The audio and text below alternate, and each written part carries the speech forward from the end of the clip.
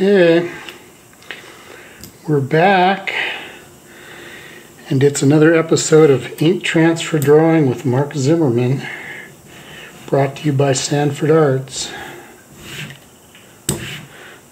And I'm just getting a nice even coat of ink on a sheet of plexiglass. And I run over across the studio and grab a sheet of paper because I'm not smart enough to put it right here where I'm working. And I'm going to line it up inside that rectangle of tape and tape it down so it can't move. What I'm going to do is an ink transfer drawing. I'm going to transfer ink to the front, which is front of the paper, which is face down right now, by drawing and rubbing on the back of the paper. That ink underneath there that I'm planning to transfer is inside a rectangle of tape, and I can feel that tape. And poke this pen up in that corner, drag it along the edge of that tape. And that tells me where my ink is at. So anything I do outside that rectangle doesn't really matter. Any pressure on the back of that paper though, with the pen, with my finger, with anything, transfers ink. Well, I'm going to do I'm going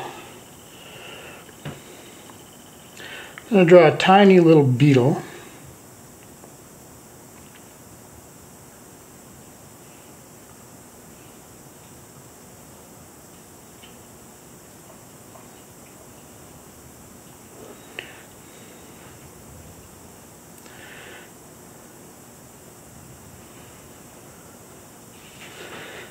And let's see, I see one leg here, two legs here. When I really look.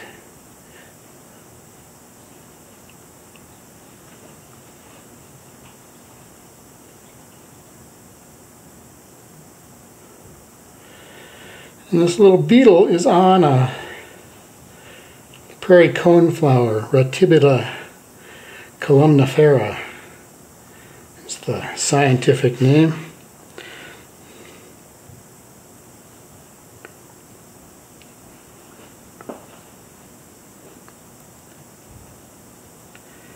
And he's got a little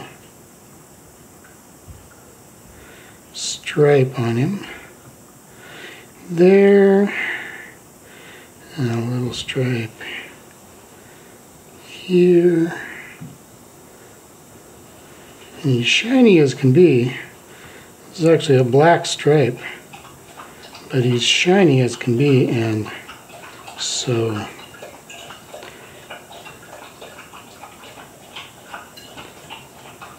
some of that black stripe is actually shiny enough, bright enough with the sunshine on him that that he doesn't it just shows up as white. Alright, so this coneflower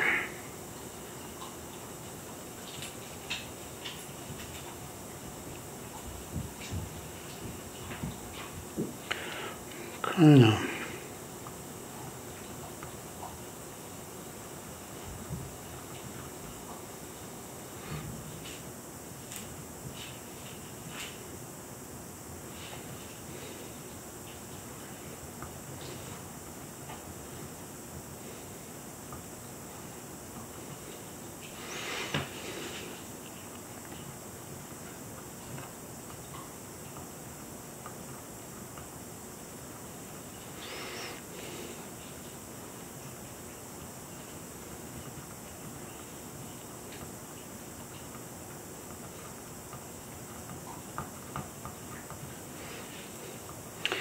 so there's all of that.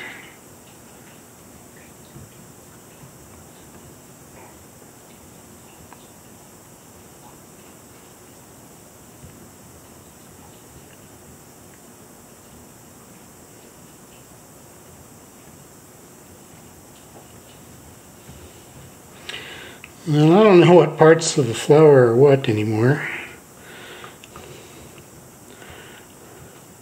Biology class was a long time ago.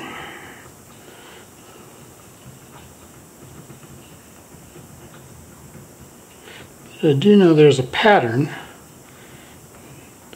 to these various parts, and it kind of crosses.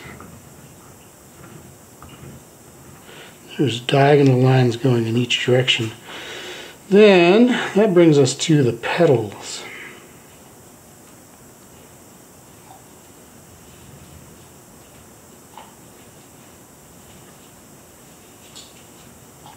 I don't know if you can see her on the floor. There's a little puppy down there. Cleo. Hey Cleo. Cleo has a wet frozen rag because she's teething, and she seems to like that frozen cloth.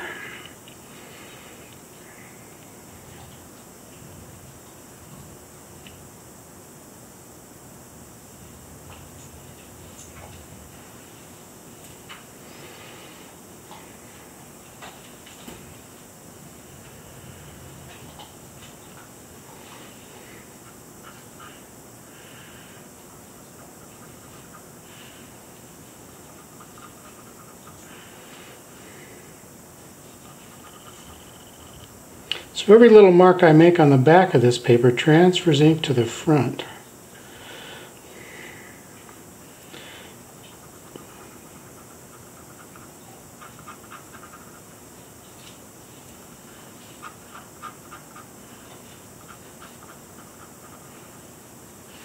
I'm just putting little drawing in little shadows on the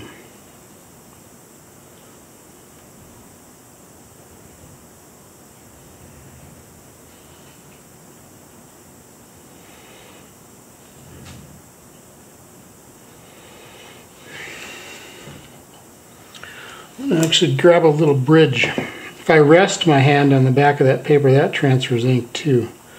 So this little bridge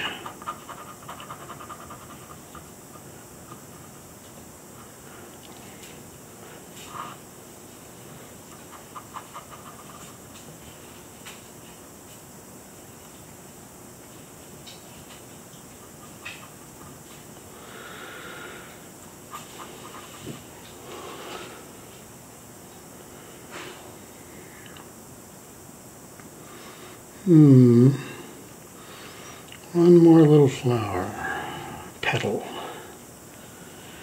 Biology was not so long ago that I don't know that these are petals.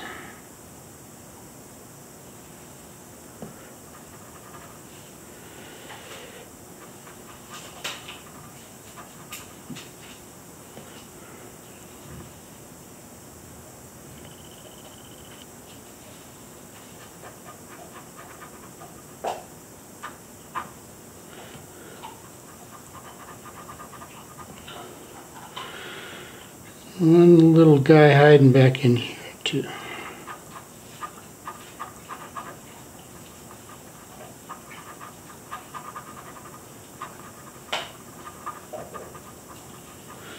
I can see a little bit of the stem, so I'm going to put that in here too. It's just a straight little stem.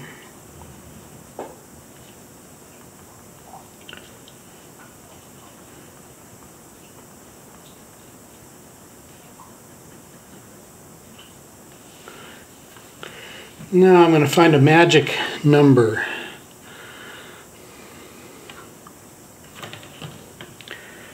And I'm going to draw a line across right on that spot. It's the golden ratio of this 11-inch high rectangle. If I draw a golden ratio here, I should draw it at 6 3/4 inches.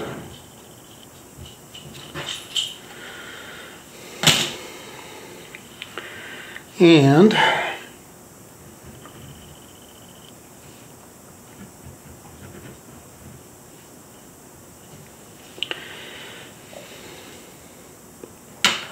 And if I touch this with my finger, I transfer ink as well. So I'm going to transfer quite a bit of ink over here on the darker side of the flower. A little bit right there. I'm going to transfer a little bit down in here. Lightly, and pushing a little harder at the bottom and a little lighter as I go up a little bit. And see how that worked. I'm going to grab that bridge again, just because I want to darken this little line out here in the distance. Make it more of one dark shape than two lines. Okay, now I can peek to see if I have what I want. I could show you the picture too. There's that little beetle on a prairie coneflower, Ratibida Columnifera. I'm going to take a peek, so I just take the tape off on one side. Yeah, a little darker here.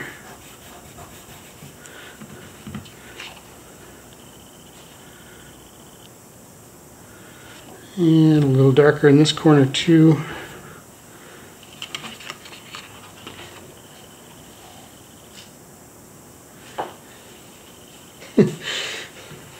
Alright, I think it looks good. And the puppies decided to chew that slobbery rag on top of my foot down there.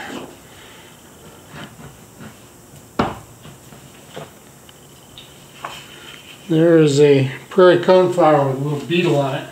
I'm going to get the ink out of my way now, and I'm going to splash a little color on here.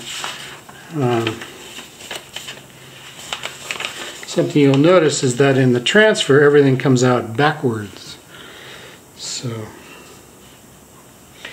I think I'm going to grab a little backing board too, because I can tell right now that I'm going to want to do some washes.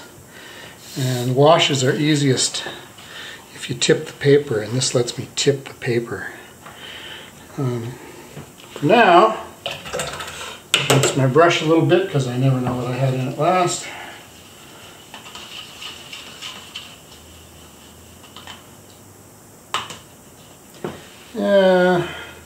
Change your mind, get a different color. The first thing I'm going to paint are some shadows in the background, or on the, not in the background, on the petals of the flower, the yellow parts here.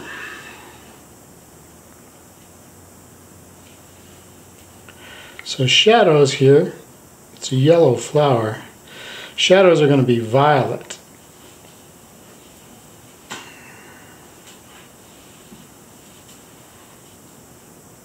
I'm putting them in first because I want them to dry.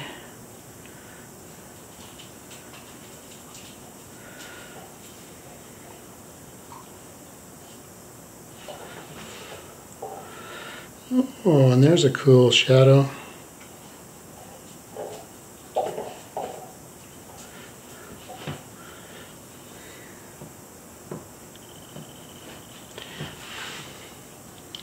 So I'm having to look at this and paint it backwards as I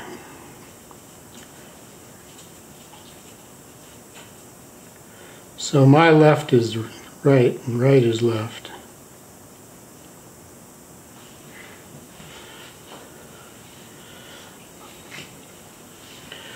Well, let's see here. I think I'm going to put a little purple in here too, and a little purple up this side of that little bug, And while I'm painting purple, and I have my brush with purple in it, I'm going to paint this little distant ridge line too.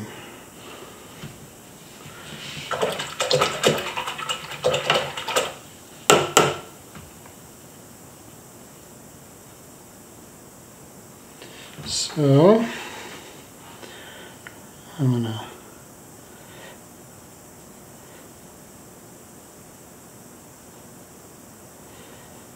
that up in there. This top of that's a little greenish, and shadows on green. Put a little blue in.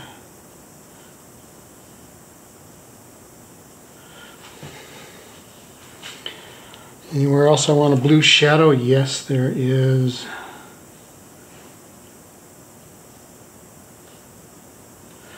On the green.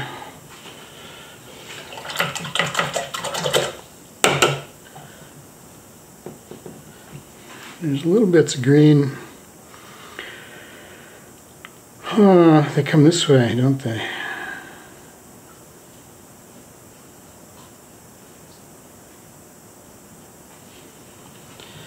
And then mostly a little fly drowning in my brown paint. There we go. Get him out of there. I'm going to stir up a little burnt sienna, which is an earth tone. It quite literally is dirt. It comes from Siena, Italy.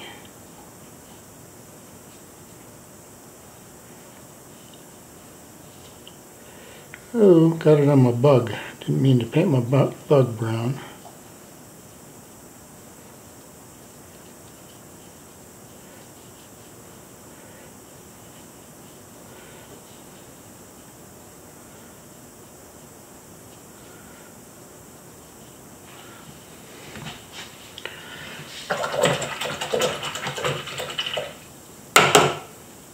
A bug is red. A little tiger beetle, I'm pretty sure is what that is. Thing is, there are lots and lots and lots and lots of tiger beetles.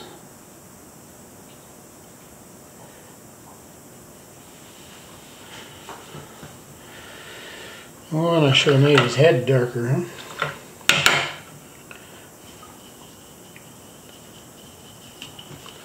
Let's stir up a little indigo.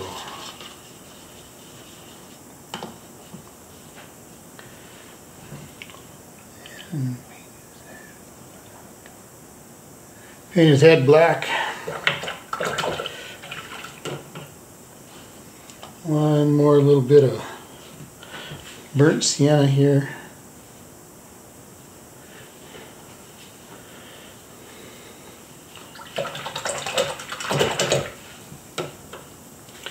Now, I'm going to turn this so that I can do a wash that fades from dark to light. I'm going to get a bigger brush for that too.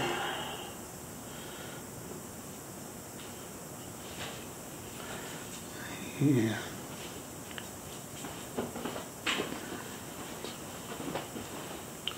So there's the dark.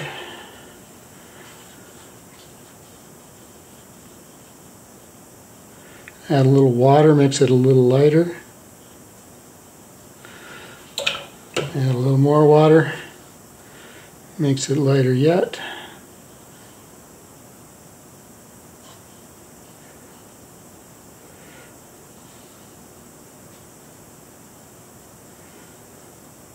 Just kind of a little gray sky. Clean my brush so that it's all water basically. Bring that right down there. Where I touch another color, it bleeds just a little bit, and that's fine. I touch some purple that's bleeding into the sky, and a little bit of that burnt sienna that's bleeding in.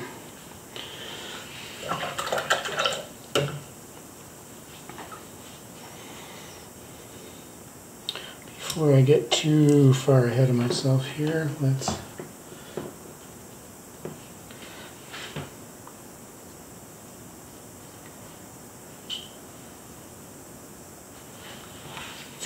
that.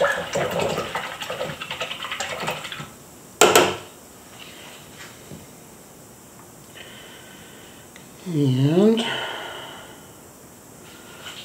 how big a brush can I use for this next part? Again, we'll go with a fairly big one. I'm going to get a little different brown. This is a combination of burnt and raw umber. The umber comes from Umbria in Italy. The raw umber is just the dirt the way they find it, and the burnt umber is dirt they've toasted. So, quite literally an earth tone. Somehow I suspect that they don't exactly go to Umbria in Italy to get their dirt, but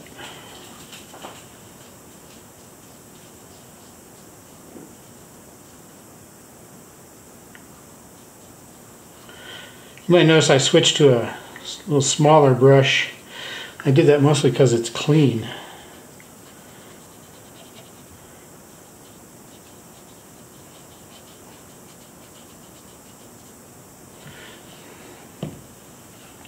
And I can keep my bigger brush loaded with the combination of the two umbers. And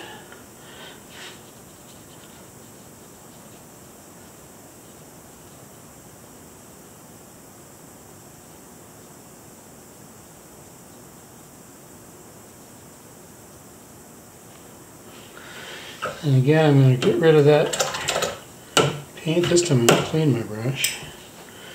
Come back with just water on a clean brush and drag that earth tone down in here a little farther.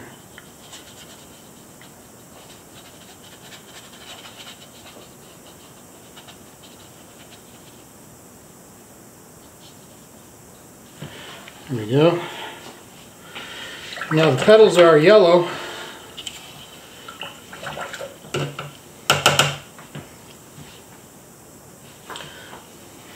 I'm going to put a little more water in my yellow with an eyedropper. Make the whole thing a little lighter. Stir it up nice and good. Check over here on some scratch paper how dark I am. I'm pretty dark.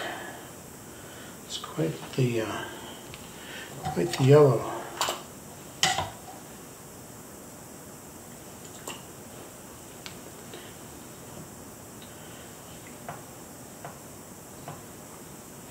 Let's try again.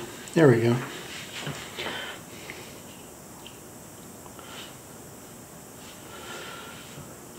Oh. All right. I go right. Oh. Right over those purple shadows. And I'm going to bleed into the background, it looks like, too. Didn't mean to do that. But I like the way it looks, so we're going to call that a happy accident.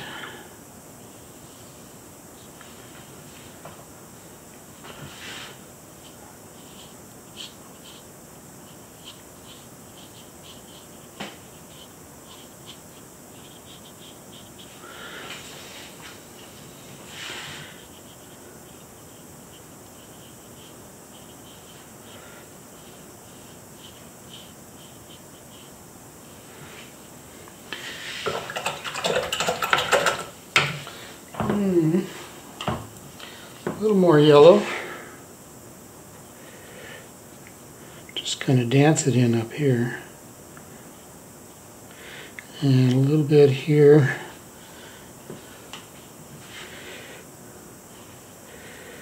On the light side of the column. I think that's where it gets its columnifera. It's a column. And I think I'm going to work kind of backwards up this thing. And I'm going to make a color here. I'll make myself a light green. And this time I'm going to tip it this way.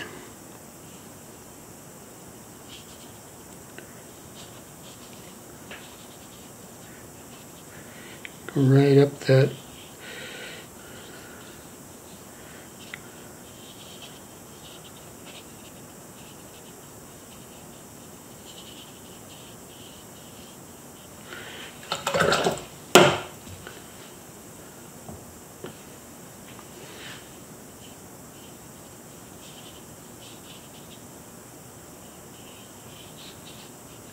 Just suggest that the prairie is not entirely browned out yet this year.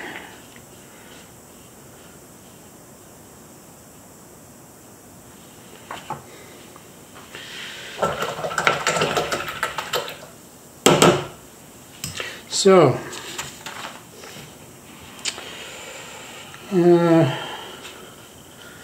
one little detail I could do.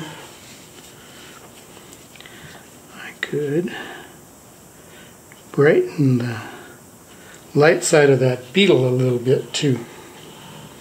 I meant to kind of leave it almost white. Take this down in here a little more. Get rid of some paint too here. Got puddles showing up. The watercolor paper that you might like to paint watercolor on is too thick. Too stiff and thick to really work well for the ink transfer, so it's kind of a compromise. I'm using a lightweight drawing paper. I'm gonna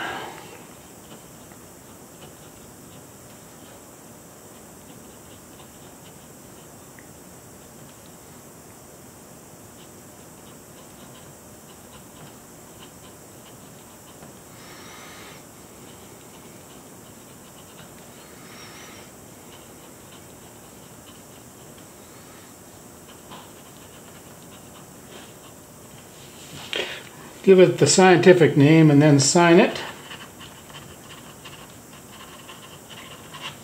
And date it 2020.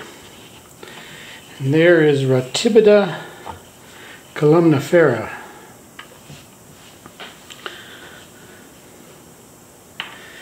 And should be available in the waiting room. If you happen to like this, you can watch the video of its creation, and I hope you enjoyed watching the video. If you did, and again, my name is Mark Zimmerman. You could thank the good folks at Sanford Arts for bringing me into the waiting room and being a little bit of a distraction. Bye-bye for now.